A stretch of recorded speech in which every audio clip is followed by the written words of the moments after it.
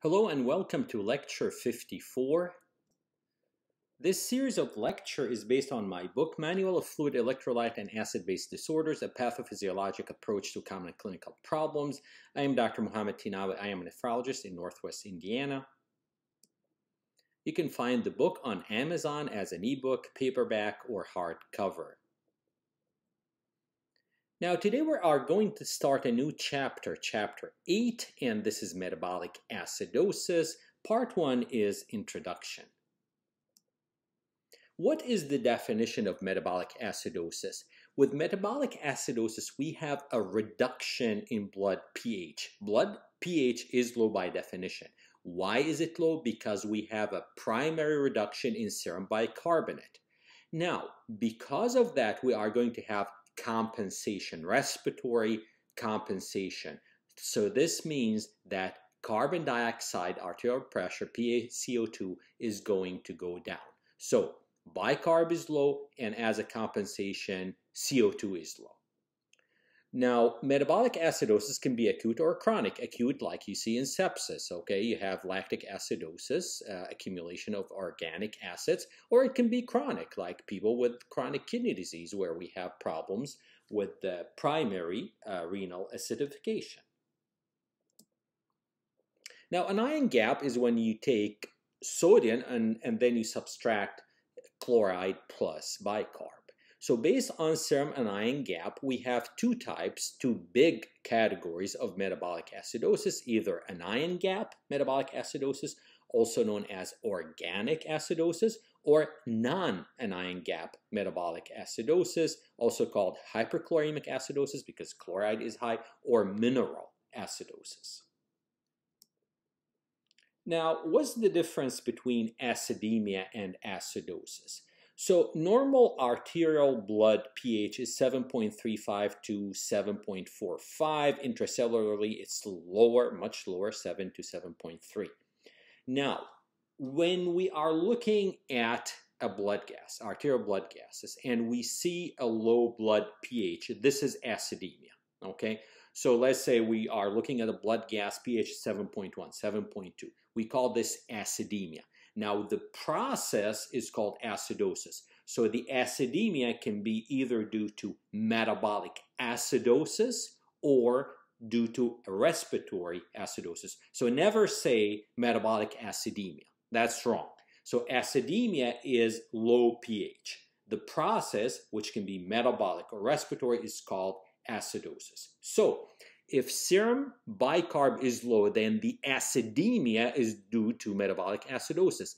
On the other hand, when the PaCO2, the carbon dioxide pressure, is high, then the acidemia is due to a respiratory acidosis. Now, we said usually when bicarb is low as a compensation, PaCO2 should be low. Well, what if bicarb is low but PaCO2 is elevated? Then we have a mixed acid-base disorder, meaning we have metabolic acidosis and respiratory acidosis, like someone with acute asthma. So when we have a simple acid-base disorder, we have a change either in serum bicarb or PaCO2, and then you have compensation. But when you have a mixed acid-base disorder, then we have 2 or 3 processes going on at the same time. What about acid production in the body? On average, the body makes a lot of carbon dioxide, 15,000 millimoles per day. On the other hand, it produces about 1 millimole per kilo per day of hydrogen. Now, the body needs to get rid of all this acid, so it eliminates volatile acid, CO2, okay, via the lungs, and also it has to eliminate organic acids like ketones, like lactic acid, also inorganic acids resulting from protein metabolism like phosphoric acid, sulfuric acid. What about buffer systems? Now, you studied that in general chemistry. As a reminder, buffer systems prevent large changes in pH after an acid load or alkali load. The most important buffer known to everyone in the extracellular fluid is the bicarb CO2 buffer. So if we add an acid, HA is an acid, okay? When we add that, what happens, the buffer is going to react. So bicarb is going to get converted to CO2, and then the CO2 is going to be blown off by the lungs, and the pH is going to change much less than if the buffer wasn't present. So when we combine HA, which is an acid, with sodium bicarbonate, the buffer, we are going to get water, no problem with water. CO2 will be blown off by the lungs, and then Na, which is a salt. So this way we averted a big problem. Now, if you have a lot of acid, like chronic metabolic acidosis, people with chronic kidney disease, then the bone will act as a buffer, and that results in release of calcium, but that's not good for the bone. This is why you get renal osteodystrophy. Now, what about inside the cells? Inside the cells, you have several buffers. You still have the proteins, okay, that though they can buffer some of the acid, but that can change the protein. So if you have severe acidosis, that's going to be a big problem. You have the bicarb hydrogen co-transporters, okay, they can direct the traffic, if you will, and we'll talk about that later. And then you have the organic phosphate compounds, and we'll talk about the role of phosphate as a buffer system also later. Now, Henderson-Hasselbach equation is very important. Removal of acid or alkali from the body depends on two things. The lungs will blow off CO2, okay, they regulate CO2 excretion, and the kidneys will regulate bicarb. So between the lungs and the kidneys, we have maintenance of acid-base status.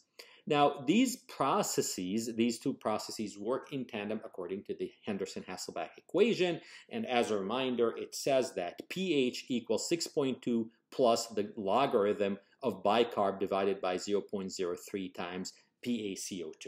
Okay, so the 0.03 times PaCO2 is in the numerator. Now, if we don't want to deal with pH, now as a reminder, pH is minus log H. So you take the hydrogen and it's minus log, or log 1 divided by H. Based on the rules of logarithm, it's the same. If you want to just go by hydrogen, then hydrogen equals 24 times PaCO2 divided by HCO3. So under normal conditions, if you imagine the PaCO2 being 40 and the bicarb 24, then hydrogen would be 40. 40 what? 40 nanomoles per liter. So let's talk about the units. Bicarb is measured in milliequivalents per liter, which is exactly the same as millimoles per liter. So I'm going to use these two terms interchangeably. So milliequivalents per liter or millimoles per liter is the same for bicarb. PaCO2 is always in millimeters of mercury. Now, hydrogen is measured in nano equivalent per liter or nanomillimoles per liter. So it's the same. Now, a normal hydrogen concentration is 40 nanoequivalent per liter, which is 40 times 10 to the power minus 9 moles per liter, okay, because nano is 10 to the power minus 9. Now, when you have 40 nanoequivalents per liter of hydrogen, this is equivalent to a normal pH of 7.40. Now, let's take an example, and you can use any calculator like on your smartphone, and you can get the results because it has logarithm.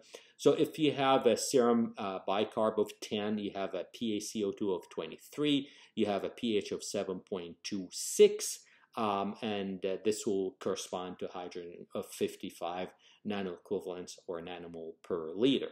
Also online, you can find many sites that has the Henderson-Hasselbach equation, and you can plug the numbers, and you can know exactly what the pH is, what the corresponding hydrogen is. So you can do that with great ease.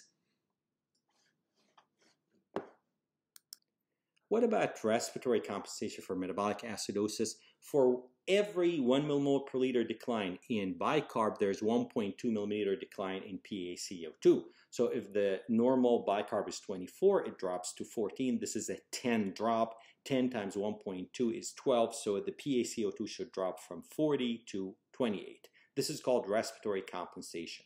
But you should not have normalization of pH. If the pH is entirely normal, then probably you have metabolic acidosis and respiratory alkalosis. And this scenario, when you have non-anion-gap metabolic acidosis and respiratory alkalosis, is seen in salicylate intoxication due to hyperventilation, also hepatic failure, and sepsis.